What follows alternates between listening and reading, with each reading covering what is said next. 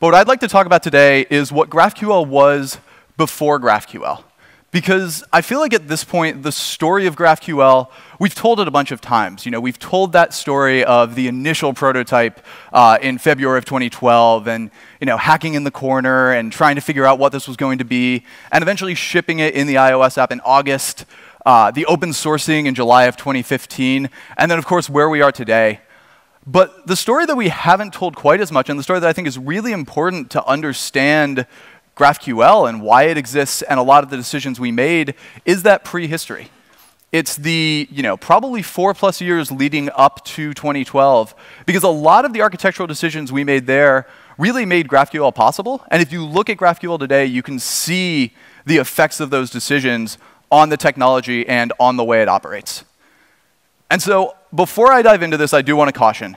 This is not the one true way of using GraphQL. This is not the way to do it, and if you're not doing it, that's crazy. This just happens to be the Facebook server architecture in 2012.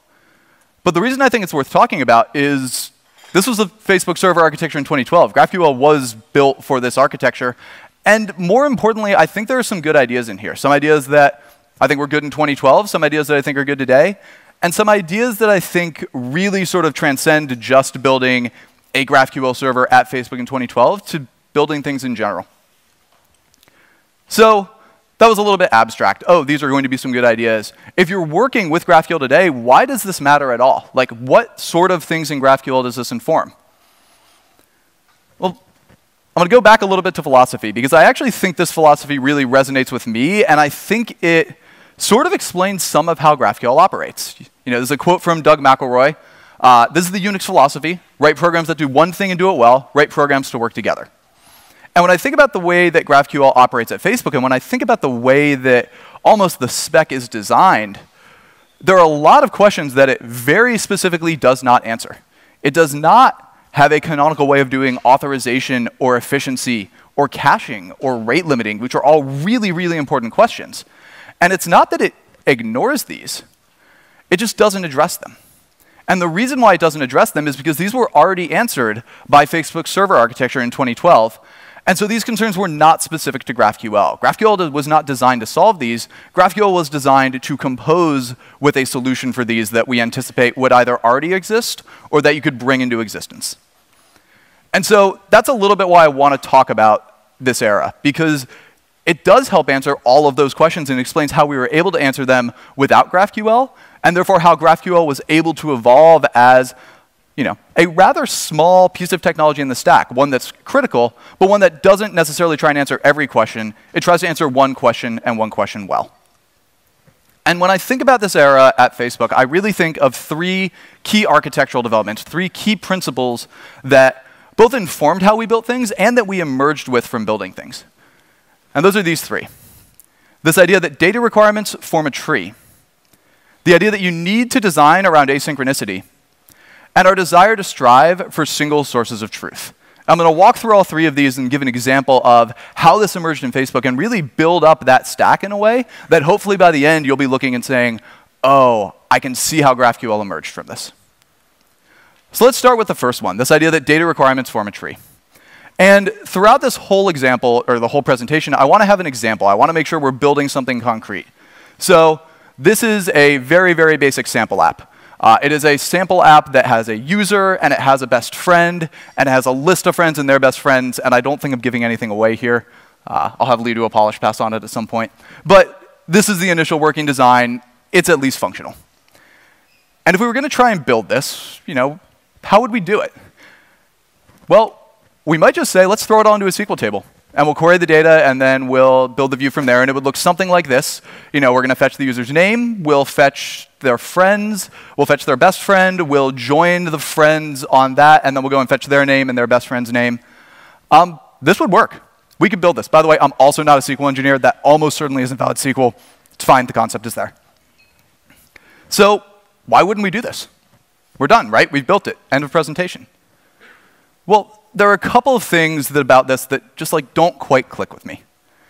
The first one is a little bit these joins, because this assumes that we can efficiently run the joins across all of this. And if this is all in one SQL database, that might work. But you can imagine as this grows to as a hypothetical social network, billions of users, maybe we're not just running one giant SQL database. Maybe we're going to need to shard this across multiple DBs, and suddenly these joins aren't looking quite as trivial. But that's a very technical answer for why we shouldn't build it this way. I actually think there's a conceptual reason why we wouldn't build it this way too, which is that sort of sequence of joins, that sequence of tables and how they connected, isn't how I think about this app. When I describe this app to you, if I were going to describe it, I would say, we're going to fetch the logged in user. That's me. And then we're going to go and we're going to fetch that person's friends, and we're going to fetch that person's best friend. And then for each of their friends, we're going to fetch their name. And then for each of those friends, we're going to fetch their best friend. This is how I start to think about the app. This is sort of what gets created. And it translates fairly reasonably into an underlying query. I'll use Redis here as an example, also not a Redis engineer. But you can imagine the get going out, a get and a range, a bunch more gets, and a bunch more gets. And we can see, if we were building it this way, what would emerge. What are the actual like Redis hits that we're going to do? And one of the nice things that emerges from here is we realize that our data requirements form a tree. When we think about our data requirements, when we describe our data requirements, that's the shape that they take. And I don't think that's a coincidence. Because when we think about our apps, when we think about our views, when we think about our interactions, they very often also form a tree. And that tree doesn't just describe the shape of our app. That tree also describes our data fetching strategy. And if I go back to this, there are actually some really nice optimizations that we can do here. You can imagine these 5 friends, the ones that we're fetching all at the same time. There's actually no reason why we would do 5 round trips to a DB in order to fetch them. We have all 5 of those IDs at once. So it'd be really nice if we did that in 1 round trip. And we would do something like an mget in Redis. And then similarly with these 5 friends, we can do the same thing, and we can optimize the heck out of this thing. And if you're familiar at all with data loader, this is exactly what data loader does in JS. And the reason data loader exists is because there was a corresponding abstraction within Facebook called loader. And we were talking with folks about GraphQL, and they're like, well, how do you solve this problem? And our answer was, what do you mean, how do you solve this problem? This problem's already solved. There's an underlying abstraction. There's a thing that GraphQL can compose with in order to do this well. And there are a bunch more interesting optimizations that we can do here. And one of the talks I'm really excited about for later in the next 2 days is Andy's talk, because he's going to dive really deep into this in great detail, including how the GraphQL spec addresses it. But one really critical thing, before we even dive that deep, because I'm just touching the surface here, is this layer of the tree. Because this layer of the tree, we're trying to fetch the friends, and we're trying to fetch the best friend. And we don't need to block on one before the other. We don't need to wait for the friends to come back to go to the best friend. But these are also 2 different queries. This isn't really a data loader style problem. How exactly are we going to solve it? And in particular, how are we going to solve it in actually writing the code? Because that's one thing I've completely elided so far. We haven't had actually written code to do this data fetching. And the realization that we had repeatedly is that we have to design our servers around asynchronicity. That is just critical to making sure that our servers are going to be efficient and that we're going to be able to build the app that I described using the efficient queries that I described. One challenge we ran into, this is 2008, I think is where I started that timeline, so we were using PHP 5. PHP 5 in 2008 did not have good asynchronous primitives. And so we made do.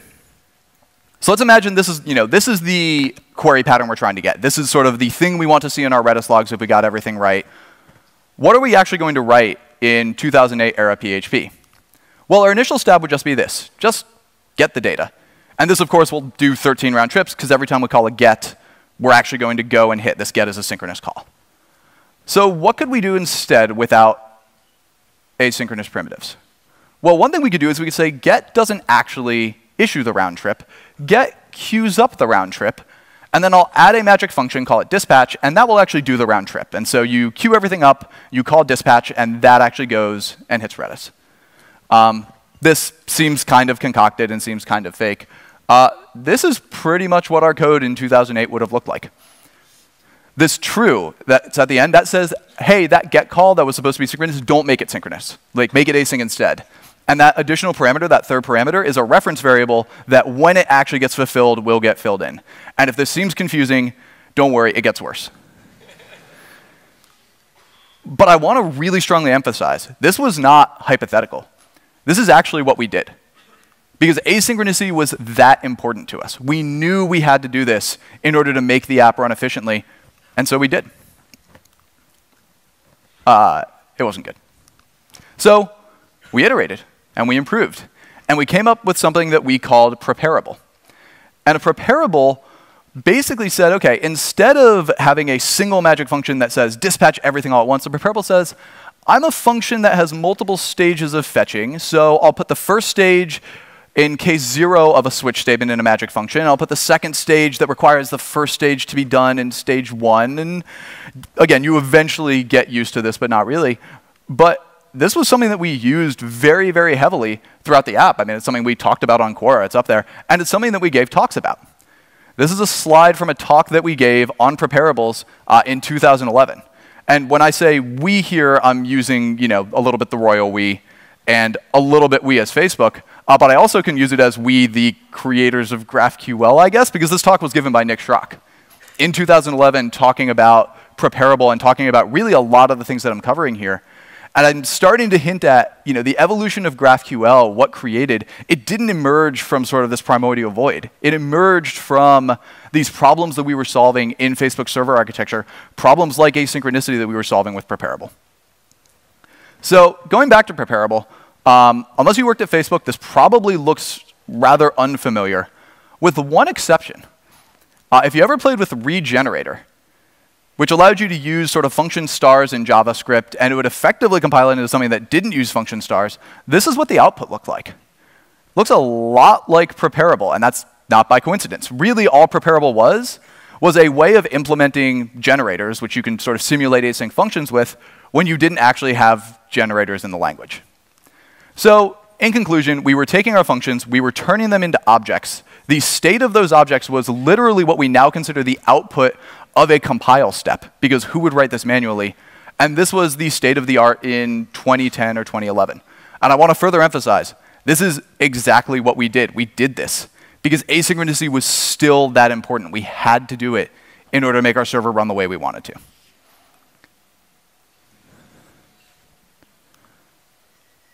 We spent so much time iterating on these async primitives. And the good news is you don't have to, because all we were doing was building async await. And async await exists now, and virtually every language that I would consider using for a server has async await. And if that sounds like a slight dig at Python or Ruby, OK. And why do I like async await so much? Why do I think it's so good? Well, this code that we wrote, that's pretty much what we wanted to write. It's pretty good. I can read that code. I mean, this is a hypothetical app with no designer, and that I just explained 10 minutes ago. You can read that code and go, yeah, I know what that does.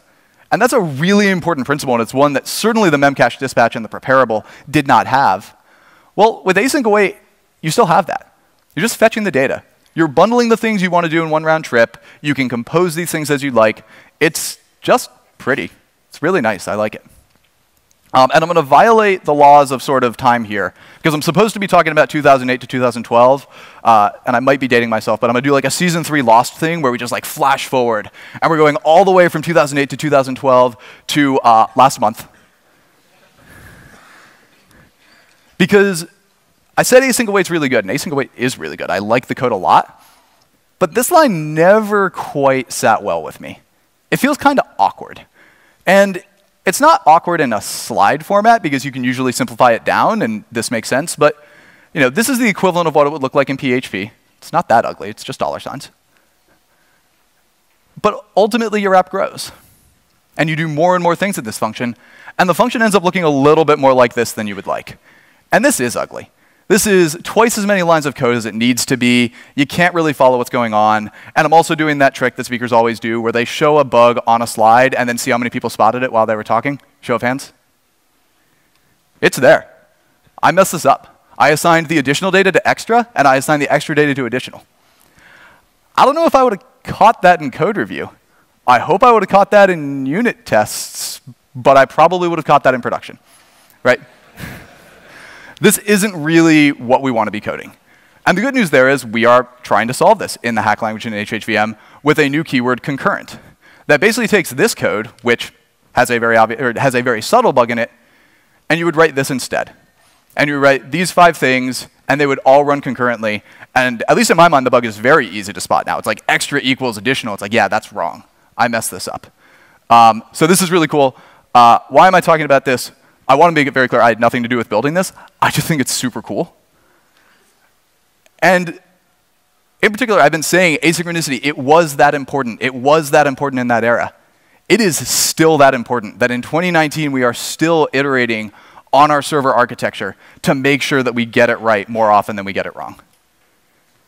And so this is a lesson that I took away from that. You really want to design your server abstractions around async primitives. And one of the things that I've learned this hard way is anytime you design it around sync primitives, and someone decides they need to make it async in the future, which they will, that's really hard. It's a lot easier to call synchronous code from asynchronous code than vice versa. And so this is one lesson that I've taken away over and over again is if it can ever be async, make it async. And if it can't, you're probably wrong and it should be async anyway. And when I say you should design your server abstractions around async primitives, I'm talking a little bit from experience here because GraphQL did. So if you all turn your hymnals to the book of GraphQL, chapter 6, verse 4.2, we'll read responsively. This is the value resolution section. It's small type, but we all have it memorized, so it's fine. In case you don't, here it is. No, that's small type. I'm going to need to go over here to read it. This one I'm going to read out loud because it's important. It is common for resolver to be asynchronous due to relying on reading an underlying database or network service to produce a value. This necessitates the rest of a GraphQL executor to handle an asynchronous execution flow. The GraphQL executor's got to be asynchronous because your server abstractions are going to be asynchronous. They need to be. Design it around asynchronicity. The final lesson that we learned was to strive for single sources of truth whenever possible. And I want to flash back to these 4 questions, because these are the 4 questions that I said I was going to answer at the start of the talk. I was going to explain how Facebook server architecture handled these. But I actually want to sort of look at these 4 questions and think of something different, because I didn't really answer them. But when we go to answer them, when we decide, OK, it's time we're going to solve these questions are really important. Authorization authentication, you got to get it right. You're looking at caching? If you don't get caching right, is that going to take down one of your DBs? Right? You're trying to detect people who are spamming. You've got rate limiting. You don't want to get that right 90% of the time. You want to get it right all of the time. And if we always want to get things right, we only want to write them once. Right? If we wrote it twice, one of like 3 things happens in my experience. Either the first implementation's wrong, the second one's wrong, or they're both wrong. Very rarely are they both. You wrote it twice and you happen to get it exactly right both times. And so the solution that we had at Facebook here, these single sources of truth, are what I would call smart data objects if I were speaking in generalities. If you're ever talking to a Facebooker and they sound super obsessed with Lord of the Rings because they're constantly talking about Ents, they might be obsessed with Lord of the Rings. They're almost certainly referencing these objects at Facebook. We know them as Ents. It's short for entity. And there's a lot to that abstraction, but it actually kind of fits on a slide a lot of the critical pieces, because this is really what one of those smart data objects would look like. It's just a class. In this case, it's in JavaScript, but we have it in PHP or in Hacklang. And that class has this static gen method. And this gen method returns a promise, asynchronicity is important, of a nullable smart user. It's saying, hey, if you tell me who you are, give me your viewer, and you give me an ID of a user, I will go and asynchronously get that user, and I will return it to you if I can. And this is important because that return it to you if I can, I'm fetching the user. This is where we can put a lot of those hard questions I mentioned earlier. We're trying to figure out where to put authorization. You put it here, because if this is the only way of getting a smart user, if you're in a language that lets you actually hide the constructor, then everyone who has a smart user object has to go through this. I mentioned caching. If you're going to integrate data loader into your stack, where would you put it? You can put it here. Rate limiting? How do you detect anytime someone's fetching a user? Well, they're always going through this method. This is our single source of truth for fetching a user. And then this object you can also sort of augment with additional capabilities. You can have these methods that basically say, hey, a user has a best friend. You should be able to fetch that thing. Again, an asynchronous promise that returns a nullable user. They might have a profile photo. Same thing. And notably, these smart data objects, all of their methods stay in that universe. They stay in the smart data object universe, and they use these gen methods as well. And so gen best friend, is that going through the single source of truth? Yes, definitionally. Because the only way to get a user is to call that gen method, so this method has to be implemented using it. So I know when I call this method, because it returns a smart user object, because I'm getting this, I know it's gone through the single source of truth. So this has two benefits. One of them is it avoids overfetching. I included that profile photo example. My mock was terrible. It didn't have any photos in it. I don't need to fetch that data for the mock. And if I'm using these objects, I don't. Because if I never call gen profile photo, I never run that asynchronous method, I never hit the DB. I've avoided overfetching. And secondly, and I think this is something that is subtle but really important, we have built-in preconditions. Imagine you don't have a single source of truth, and you're writing a method and you're like, okay, I want to get passed in a user, but you need to have already done a rate limiting check on that user before I can use it, because I'm not going to do it in my method. It doesn't make sense for whatever reason. So you would write that in a doc block. And all of your callers would read your doc block diligently and go, oh, I better do the rate limiting check or else something's going to go wrong. That's definitely what would happen in every code base I've seen. No. Like, you can write your preconditions in doc blocks, but you'll get it right some of the time, which isn't really what you want from a precondition. The nice things about these objects are you basically write your preconditions in the type signature of the method. If you give me a smart user object, I know you've rate limited it. And I know that because you went through the single source of truth to fetch it, and that thing did the rate limiting for me. And so it gives you a little bit of peace of mind, where you're like, hey, because I'm operating at this layer, I know that all the things I needed to do, all the things that needed to happen, have happened because the single source of truth guaranteed it. So this is where things might start to be looking a little bit eerily familiar. Because if I look at this class and I squint a little bit, it looks really familiar. It's kind of a GraphQL object type, right? Like this class. And these methods that I described that asynchronously maybe return another one of these types, those are just GraphQL fields that return objects. And that gen method, that's a root field, right? You put that on query. It's going to give you a user, given a viewer and an ID. It'll take an ID as a parameter. And this isn't by coincidence. The reason why this looks really familiar and why the concepts in GraphQL correspond so nicely to this is because that's what existed at Facebook in January of 2012 when we were building GraphQL. We had these smart data objects, and so we built GraphQL as a wrapper around them. And so one question that I'll occasionally hear is, okay, we have these resolvers. Are resolvers what should contain your business logic? And I generally advise no. Resolvers shouldn't contain your business logic. Resolvers should map to your business logic. If you look at the resolvers at Facebook, they are generally very, very thin and or non-existent, as you'll hear later today.